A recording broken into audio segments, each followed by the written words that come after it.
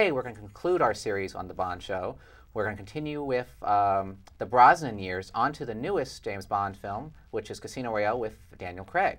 But before I begin, let me introduce my guest, Mr. Eric Cohen, say hello, and hello. Mike Foltz. Today we're going to talk about the Pierce Brosnan years, and let's get on to it. The first Pierce Brosnan film, after a long hiatus of 6 years because of legal entanglements, Pierce Brosnan came back and made Goldeneye. What I have a problem with that now Pierce Brosnan was in the running to play Bond 10 years earlier in The Living Daylights, and because of a TV contract we talked about earlier, he couldn't do the role. So now Timothy Dalton was tired because he was doing 6 years waiting to get in it, and he just said, I'm tired of waiting and I don't want to do it anymore. So they went back to the original choice of Pierce Brosnan. Now, which I thought was terrible. I have to agree with you. I thought Pierce Brosnan, it's just the thing about that Timothy Dalton, I thought he was the strongest Bond since Sean Connery, is that he had a very physical presence. You felt. I agree. He was a very imposing figure. He was serious, and he had all the great characteristics of a great Bond. He was, the good looking. He was tough.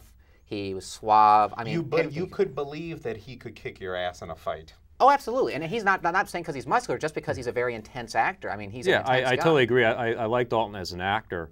I would say that I wish he made more Bond films than what he did, because he had only Living Daylights and he had License to Kill. And I thought License to Kill was a big misfire. We had this discussion. Yeah, we had that fight. And I think that there were things that Dalton was awkward about, and it may not be his fault. It's just the way they designed the scripts. They didn't really play to his talents as an actor. I thought what Brosnan was, he was sort of like please all factions Bond. You know, he had the elements of Connery, he had the elements of Dalton, he had elements of Roger Moore. He was kind of like the fusion Bond. Well, what I said earlier, I dreaded Pierce Brosnan being named Bond. I thought it was the word. I thought it was so uninspired. I thought it was such a lazy choice. I thought, well, how could they bring this TV has-been and dig him up to have him play Bond? I just thought there were so many more inspired choices that they could have made for the role. And then I saw Goldeneye, and I completely changed my mind. I actually didn't care for Goldeneye the first time I saw it. I've warmed up to it over a couple of viewings since then. I don't like the visual style of the film. It feels very cheap, even though I know it's not a cheap film. I don't like the new direction they took Bond in. I thought the problem is that Pierce Brosnan had potential to be a great Bond. I just feel that they never gave him, like you're talking about Dalton, they never gave him the material, because Goldeneye was, of all the movies, it was probably the most serious of all the Dalton films.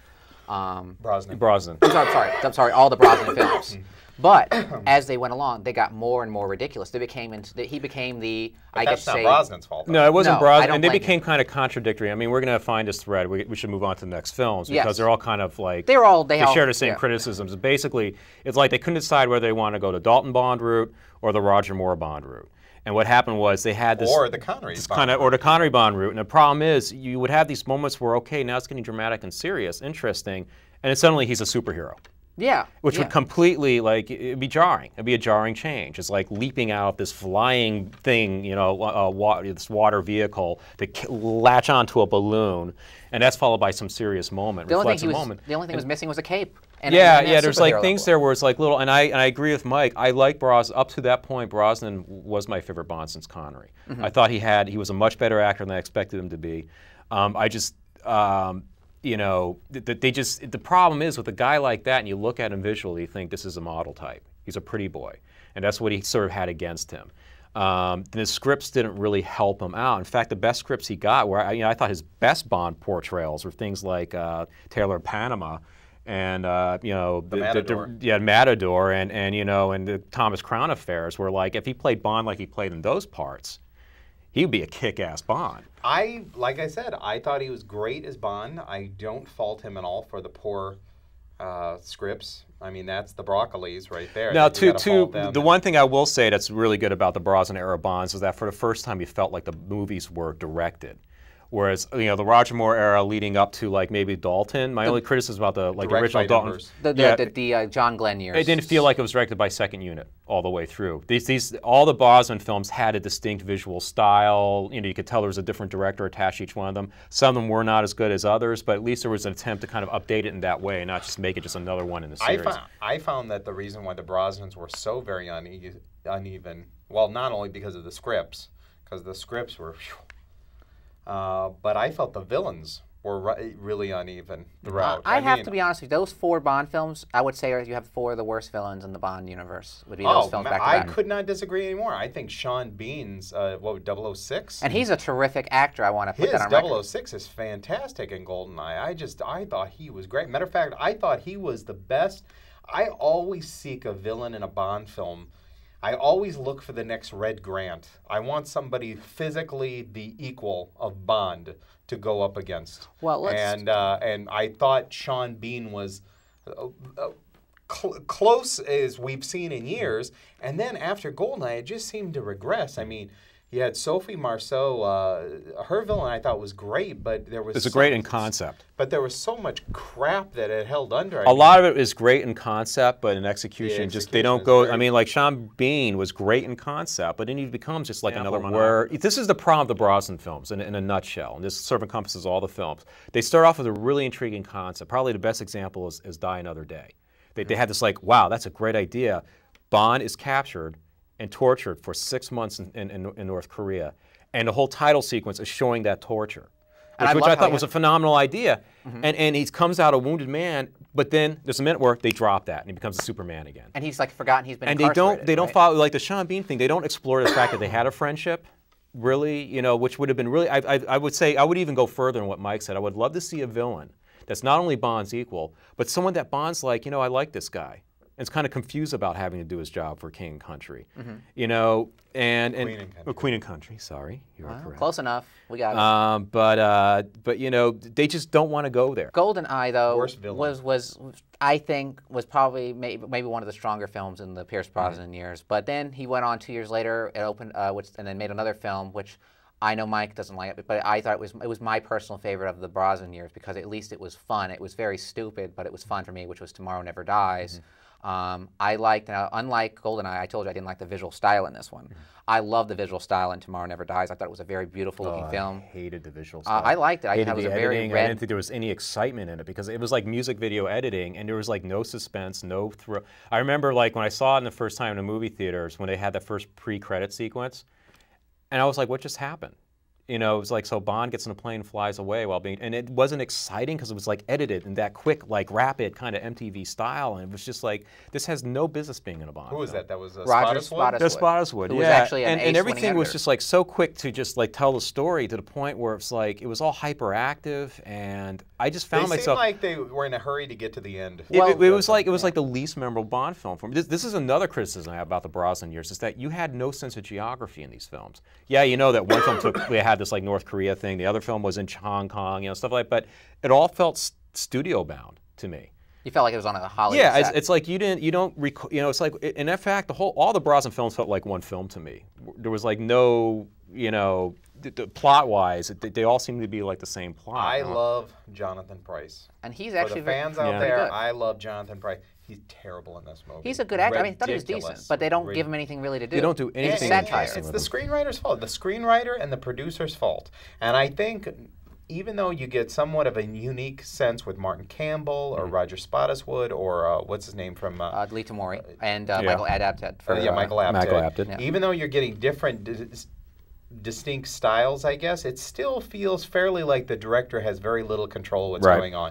It always seems like it's producer driven and you got the screenwriter, whoever the producer puts faith in that year. And that's about it. I don't think anybody else seems to have much input. I want to focus on the strong points about Tomorrow Never Dies, which I do like. I thought Michelle Yeoh was one of the best Bond girls. That's the only good thing. She's phenomenal. She gives, and she's an sexy. equal. She's an equal to Bond, which I thought was very interesting, and I like that. I do like some of the set pieces. There's a great action scene on a motorcycle in this Chinese village. Yeah.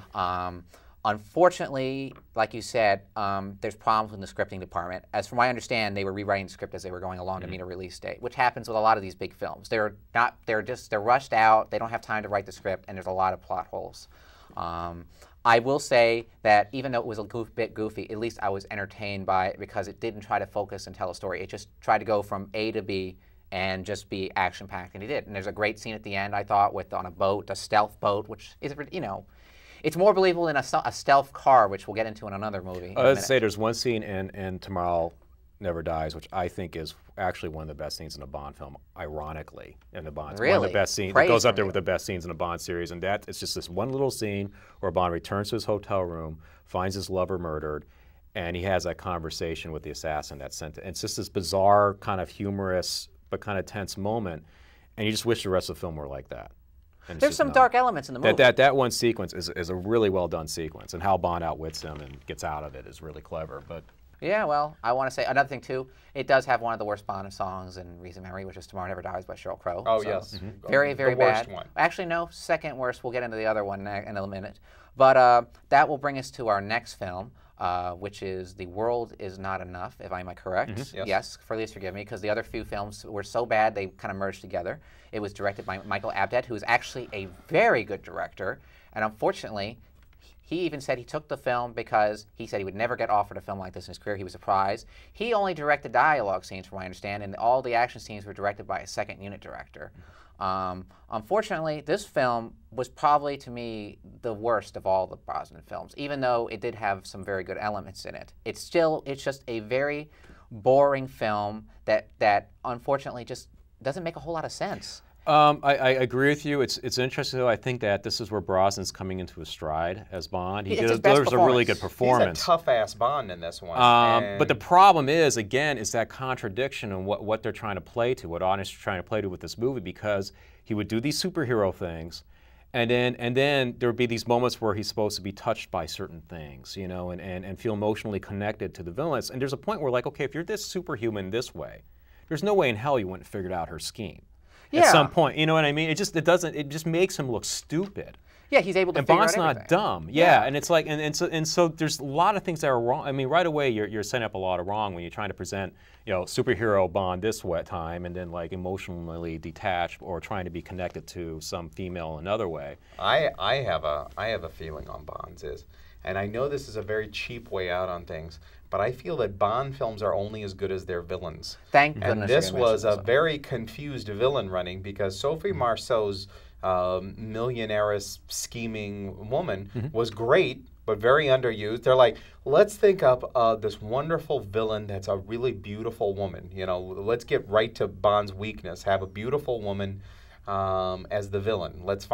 Let's not do a thing with her, but let's have her in, you know, like you said, in concept rather than execution. Concept is a great idea. And then you have this Serbian assassin soldier, Robert Carlyle. And that's one of the biggest wastes of Bond And it reminded universe. me of Batman Returns, where, you know, you have the Penguin as an arch villain, and it's like, he's not a real villain. You should just feel sorry for him. You know, But the thing is, I was never more excited about a casting choice. Yeah. And I never love been Robert so Carlyle. disappointed in given a result. nothing to do. Just Does nothing. Robert Carlyle, I want to go on record, is a phenomenal actor. Great I mean, actor. this guy is so freaking underrated. I mean, he's probably one of the best character actors working today. The problem is, he's given a role in this movie.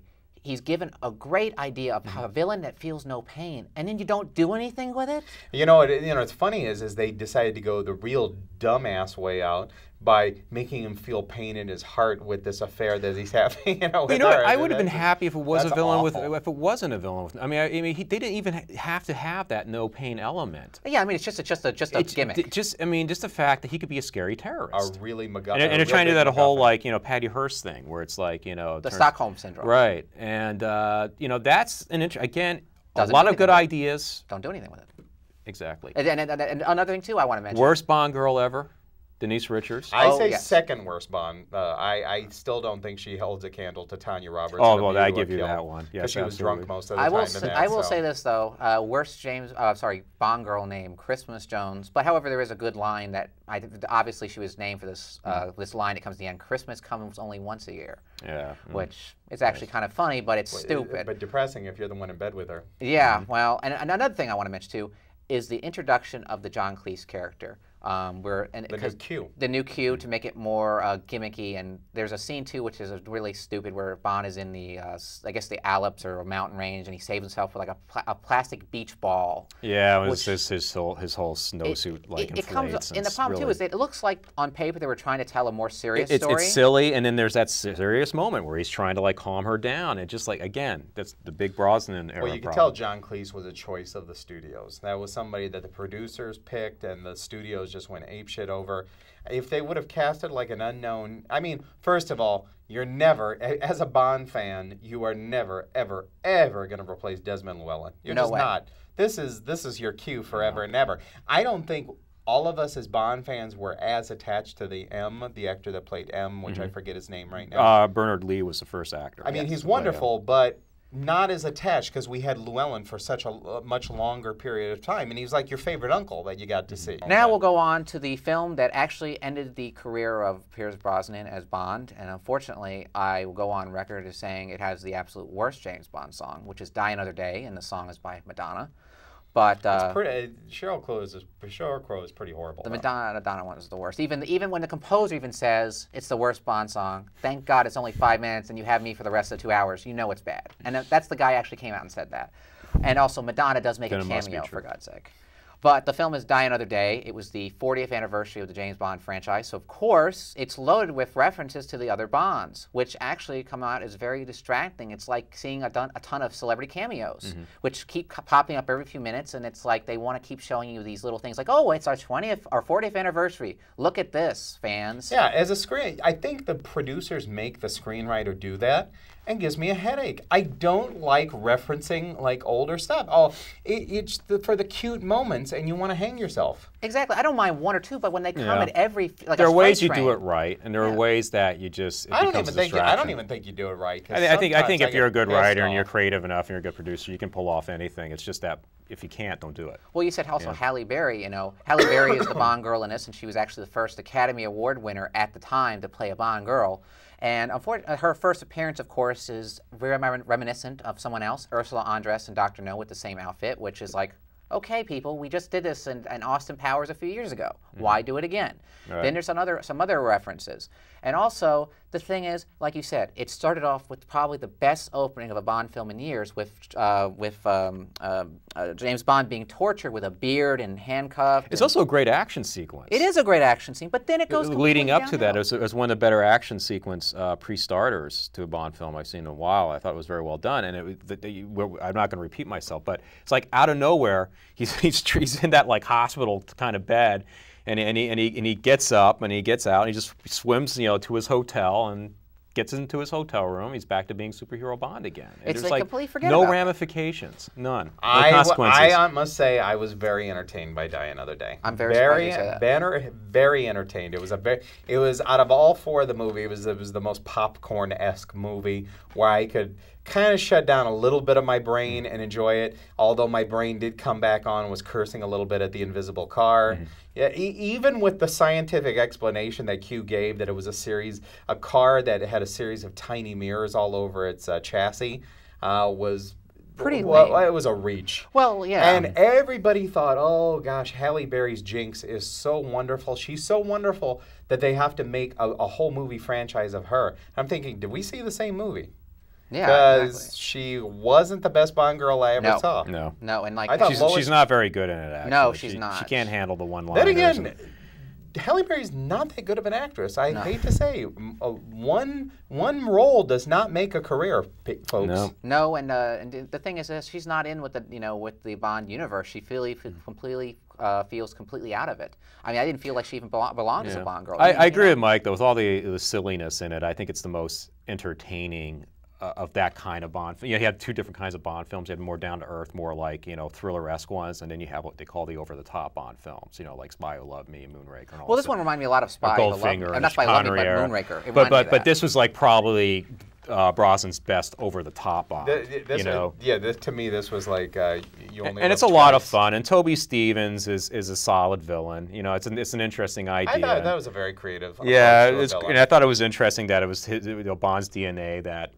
made him what he became, the villain, and it was fun. It was a lot of fun. I think it was Brosnan's best performance as Bond. The sword fight was wonderful. The sword fight was a lot of fun. I like the introduction. It's a film, really. Although it's silly, like Tomorrow Never Dies, it's better directed. Even though they did nothing with him, I liked Michael Madsen being in the film. But then again, I like Michael Madsen getting any sort of work. Yeah, he doesn't really do much in this film. Yeah, Damien Falco or something like that, I think is his character's name. But I will say this, I like this one better than The World Is Not Enough, which is my least favorite of all the Pierce Brosnan films. Well, after a long hiatus for Bond films, actually I believe it was 4 years, if I'm not mistaken, there was Quentin Tarantino came out in the press, said he would love to go back and make Casino Royale, which was the only Bond book not owned by the Broccoli's, and make it with Pierce Brosnan. Well, when this idea came out, there was a way to get the book for the Broccoli's because they made a deal with Sony when there was a lawsuit many years ago against the Kevin McClory, and they were able to get the rights to Casino Royale. However, they did not go to Tarantino, and they dropped Pierce Brosnan, which was a very controversial choice at the time, and decided to go with a new Bond.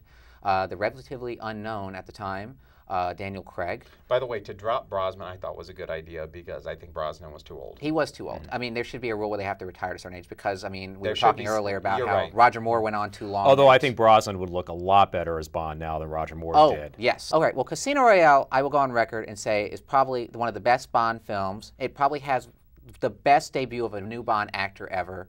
I love the theme song. I thought the opening credits were phenomenal. This is a new Bond, and I absolutely adored every moment of I agree with what you say, and I'll also add that for the first time you see a Bond film where it's not just actor plays Bond, then stuntman takes over during the action sequence, and then we go back to actor playing Bond. I thought for the first time in a long time since the Connery era, the action scenes told you as much about Bond as a character as anything else. I mean, you see how Bond thinks, and they're very careful to portray that, how he's a means to an end Bond, how he's going to do everything he can to make his objective, even if there's collateral damage. This is the first Bond film where there's ramifications. People die. Definite collateral damage. And with all the talk about being this grim, gritty film, it's also, there are moments where he's like funny on a very human level that's different than any previous Bond's ever been before. I would say that that's where he's more successful than Dalton was. Dalton was a great dramatic actor, but very awkward when it came to humor. I don't think he understood humor. I think at some points I thought that Dalton was convinced he was playing Heathcliff and not Bond in certain times. Very, very Shakespearean kind of work. Whereas Craig has that balance of very subtly portraying these human sides. And I think the relationship between him and Vesper Lynd is very interesting. I think Le Chiffre, the actor, I forgot the actor's name. The man with the bloody tears. Nicholson. Yeah, is a very interesting villain, largely because he's doing what he's doing because he has no choice, because he's totally screwed if he doesn't, and there's a desperation in what he's trying to do. That torture scene between the two of them is really well done, very well acted. This probably has the best script of a Bond film since the Connery years. I mean, it's a terrific And now's my time to come in because I kind of disagree with that. I went over this film with a fine-tooth comb because I had it hyped to me so much that I was going to watch every frame. But you were prepared to not like it to begin with. This is a man who refused to see the theater. Actually, part of me, that was like hype just to, drive you crazy. But I kind of thought I was going to like it just because I badmouth the Brosnan Goldeneye so much that when I saw it, I was like pretty surprised. I thought I had numerous things about this film. It's hard for me to know where to start because like I said, I had this film hyped to me, and I had no desire to see it whatsoever. And I'm a huge Bond fan, and I guess I was originally stuck on the idea that I did not see Craig as Bond. It was in my head that it wasn't that I could see other actors doing it, but I couldn't see Craig. So I watched it, and for the first half of the film, if not for the first two-thirds of the film, the first thing I thought is Daniel Craig has two ways to play Bond: stiff and rigid and nervous. Those were his only two things that I saw him do, like his emotions.